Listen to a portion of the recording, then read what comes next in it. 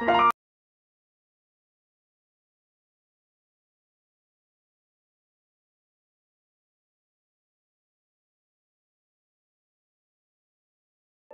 this is Gaur, and today's topic is Markets with Imperfect Competition, Oligopoly, Part 2. In Part 1 of this manuscript, we discussed in detail the duopoly models developed by Cornu and Bertrand, the concept of reaction curves and their application in achieving equilibrium in oligopoly markets was also explained in Part 1. In this part of session, we explained the concepts of quantity leadership, price leadership and simultaneous quantity setting that are used in oligopoly models. Non-collusive stable equilibrium and the working of collusive cartels are also discussed in this part. Now let us begin this session with quantity leadership. The situation of quantity leadership occurs when the firms compete on quantity.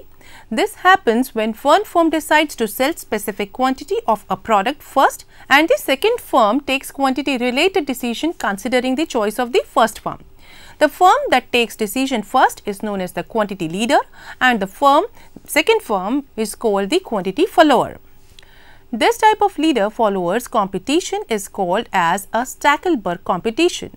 The Stackelberg leadership model is a strategic non-cooperative game in which the leader firm moves first and the follower firms move subsequently.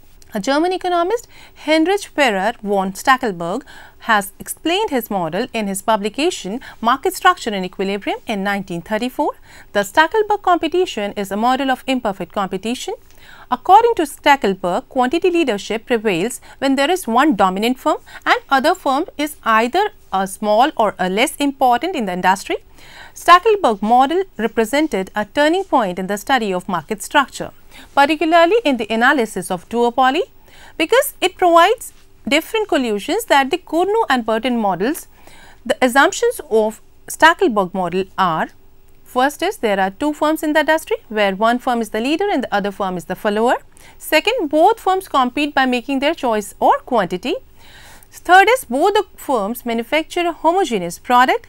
Fourth is price in the market depends on joint output. Stackelberg model is a sequential game, not simultaneous as in Cornu model. Stackelberg equilibrium is explained with the use of reaction curves shown in this figure. Firm 1 is the leader who decides his reaction curve R1 to sell his product.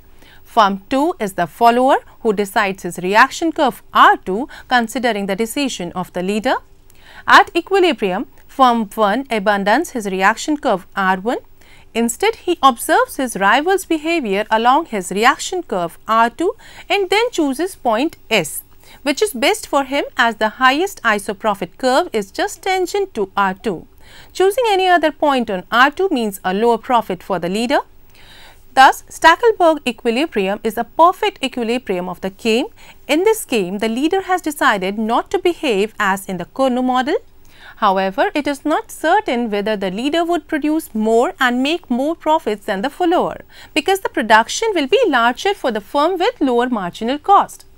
Total production will be greater and prices lower, but player 1 will be better off than player 2. This highlights two aspects. First is importance of accurate market information while defining a strategy, and second is interdependence of decisions when there is market leader and a follower. Major differences between the Stackelberg and Cornu models of duopolies are: first is Stackelberg's model is a sequential game while the Cornu model is a simultaneous game. Second, in Stackelberg duopolies, quantity sold by the leader is greater than the follower, while in Cornu duopolies, the quantity sold is the same for both the firms. Next topic of today's discussion is price leadership. Price leadership takes place when one firm sets the price and the other firm follow it. It comes into existence either through tacit or formal agreement. Since formal agreement to establish price leadership is illegal, it is established by informal and implicit understanding. This is done in an informal meeting and among the competing oligopolists in which a price leader is selected and other firms agree to follow him in fixing their prices. Types of price leadership under different situations are: first, there is a price leadership by a low cost firm.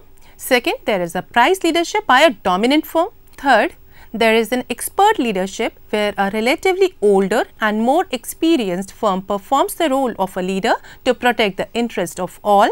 And lastly, there is exploitative price leadership by a large or dominant firm who follows aggressive price policies.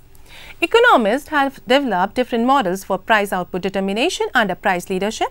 Now, let us discuss price output decisions under leadership by a low cost firm and leadership by a dominant firm. First is price leadership by low cost firm. Price output determination under price leadership by a low cost firm assumes that cost of production of one firm is lower than that of the other. Second, both firms produce a homogeneous product. Third is each firm has equal share in the market. Price and output determination under price leadership by a low cost firm is explained in this figure. Each firm faces a demand curve DD, which is half of the total market demand curve DD. MR is the marginal revenue curve of each firm. ACA and MCA are the average and marginal cost curves of firm A, and ACB and MCB are the average and marginal cost curves of firm B. MCA and ACA curves of firm A lies below the MCB and ACB curves of firm B because it is assumed that the cost of production of firm A is lower than firm B. Firm A will maximize profits by selling output OM and setting price OP, since at output OM its marginal cost is equals to the marginal revenue MR. Firm B will maximize profits when it fixes price OH and sells output ON. The profit maximizing price OP of firm A is lower than price OH of firm B. Since firm A and firm B produce homogeneous products, they cannot charge two different prices. As the profit maximizing price OP of firm A is lower than that of the profit maximizing price OH of firm B, firm A will set the price and firm B will follow it. Thus, firm B will also charge price OP and produce and sell quantity OM. This is because at price OP, it can sell OM output like firm A because the demand curve facing each firm is the same. Thus, both the firms will charge the same price OP and sell the same quantity OM. Total output of both firms will equate with total market demand OQ, which is equals to OM plus OM at price OP.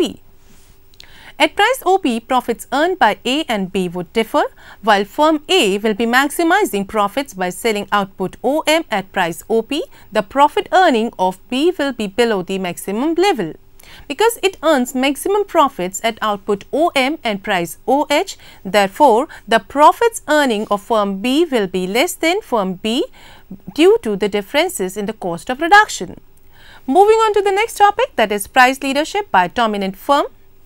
The duopoly market witnesses a situation of price leadership by a dominant firm when one firm has substantial share in the market while other firms are of smaller size.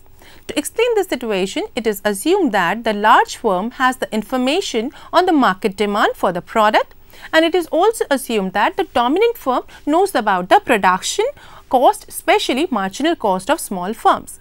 This implies that the dominant firm has the mechanism to estimate product supply by small firms at different prices. On the basis of above information, the large firm projects its market demand, which is explained in this figure. In panel A of this figure, let DD represent market demand curve and SN is the total quantity sold by the small firms. At each price of the large firm has the ability to sell that much quantity in the market which the small firms are unable to supply. In other words, the demand for the product of the dominant firm will be the difference between total demand DD minus total supply SM by the small firms. For example, at price P1, the demand for the product of the leader firm is 0 because the entire quantity P1R is supplied by the small firms. As price falls below P1, the demand for leader's product increases. At price P2, total demand is T and small firms supply P2C while the leader firm supplies the remaining part, that is CT. At price P3 and below, the entire quantity is supplied by the leader firm as the supply by small firms is 0. Thus, below price P3, the entire market demand coincides with the leader's demand curve. In panel B of this figure, the MRL is the marginal revenue curve of the price leader corresponding to his demand curve DL. AC and MC are his average cost and marginal cost curves. The dominant price leader will maximize his profits by producing output OQ, or we can say PH, and setting price OP.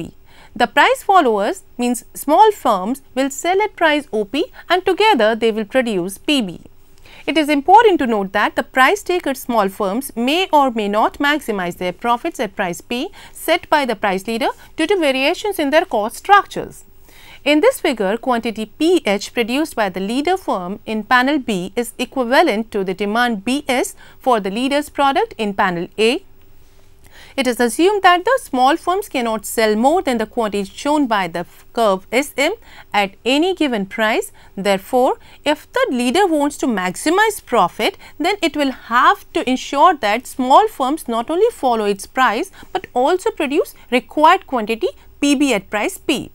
This implies that to retain profit maximizing position, the price leader must have market sharing agreement with small firms, because if they produce less output than PB, where the leader will produce at non-profit maximization position. Now move on to the next topic, that is non-collusive stable equilibrium. Non-collusive oligopoly is a market where a few number of firms act independently but are aware of each other's actions. Also, the number of players in the market do not provide sufficient evidence about the market competition. However, the dynamism of competition, whether oligopoly leads to an efficient market outcome or not. The market dynamics can be identified by a combination of several factors such as price, quality and product diversity. It is important to note that the oligopolist competition is effective in the presence of certain market features, of which some important features are: first is non-collusive oligopoly can bring dynamic efficiency in those industries where innovation and investment is associated with substantial risk. Second is competitive pressure can limit the ability of a firm in setting prices above the competitive level. Third is competitive pressure threatens the potential entrant that are attracted either by supernormal profits earned by the oligopoly firms or when the existing firms are less efficient or neglect new technologies. From the aforesaid, it is clear that effective oligopolistic competition increases market efficiency in long run. Now let us discuss simultaneous quantity setting. In many situations of oligopoly markets, the firms take decisions simultaneously without knowing the strategies of their competitors. Therefore, they forecast each other's behavior while making their own choices. In Kuno competition, the firms simultaneously choose to produce their optimal quantity. Simultaneous quantity setting takes place under certain assumptions. First is there are two firms. Second, each firm produces homogeneous products. Third, both the firms choose their optimal product quantity simultaneously. Fourth is marginal cost of production are same for both the firms. When there are only two firms in an industry, strategic interaction between them affect each other's profits.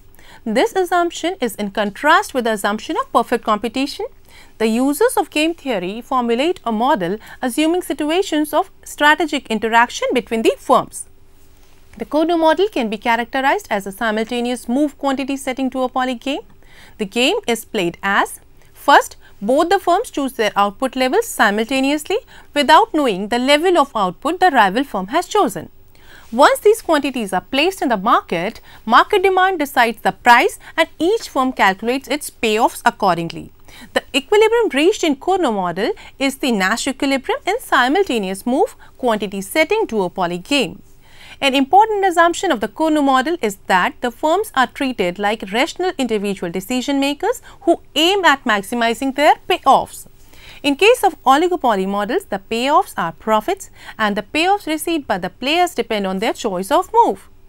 Each type of move is considered as a strategic variable. In the Kuno model, quantity is the strategic variable. Each firm decides about product quantity simultaneously and then the market demand curve determines the price at which the output is sold. A best response functions can be used to see what Nash equilibrium will emerge when two firms in an oligopoly choose capacity simultaneously. The last topic of today's discussion is collusive cartels. In a collusive cartel, the oligopolists enter into an agreement to produce limited output in order to maximize profits. The characteristic of collusive cartel is that all the colluding firms, they behave as a single firm and aim at maximizing their joint profits with respect to either price or quantity choice. Therefore, different firms are asked to produce different levels of output in order to minimize total cost. Total cost will be minimized when the various firms in the cartel produce such levels of output at which their marginal costs are equal. If marginal cost of member firms are not equal, then the marginal units of output will be produced at a smaller cost by the firms with a lower marginal cost than those by higher marginal cost. This figure illustrates how a cartel works and determines its price and output. Suppose two firms form a cartel by entering into an agreement. Also suppose that the aim of the cartel is to maximize joint profits of member firms. First, the cartel will estimate total demand for the product. The demand curve for the cartel will be aggregate demand sloping downwards, as we can see in this figure curve DD. Marginal revenue curve MR of the cartel will lie below the demand curve DD. Marginal cost curve MCC of the cartel is the horizontal addition of the marginal cost curve of the two firms A and B respectively. MCC is equals to MCA plus MCB and indicate the minimum possible total cost of producing each level of output. It may be noted that each level of industry output will be distributed between two firms in such a way that their marginal costs are equal. Now, the cartel will maximize profits by fixing the output at the level where MR and MCC curves of the cartel intersect each other. So, in this figure, MR and MCC curves intersect each other at point R or output OQ. At output OQ, the demand curve DD will determine price equals to QL or OP. After taking decisions to produce OQ level of total output, the cartel will allot production quota for each firm so that the marginal cost of each firm is comparable. This is done by drawing a horizontal straight line from point R towards the y-axis. This figure shows that when firm A produces OQ1 and firm B produces OQ2, the marginal cost of the two firms are equal. Thus, the output quota of firm A will be OQ1 and of firm B it is OQ2. Total output will be OQ, which is equals to the sum of OQ1 and OQ2. At this level of output, the joint profits of colluding firms of the cartel will be maximized. This figure A shows that with output OQ1 and cartel price OP, the profits made by firm A are equals to PFTK. Similarly, figure B shows that with output OQ2 and cartel price OP, the profits made in firm B are equal to PEGH. Total profits or joint profits made by the cartel are maximized by equating combined marginal cost MCC with the combined marginal revenue MR. Let's summarize at the end. In many situations of oligopoly markets, the firms take decisions simultaneously without knowing the strategies of their competitors. Therefore, they forecast each other's behavior while making their own choices. The situation of quantity leadership occurs when the firms compete on quantity. On the other hand, the price leadership takes place when one firm sets the price and the other firms follow it. While collusive and non-collusive oligopoly are the markets where either few firms behave as a single firm, as are bound to an agreement, or acts independently. Thus, today we have discussed price leadership, quantity leadership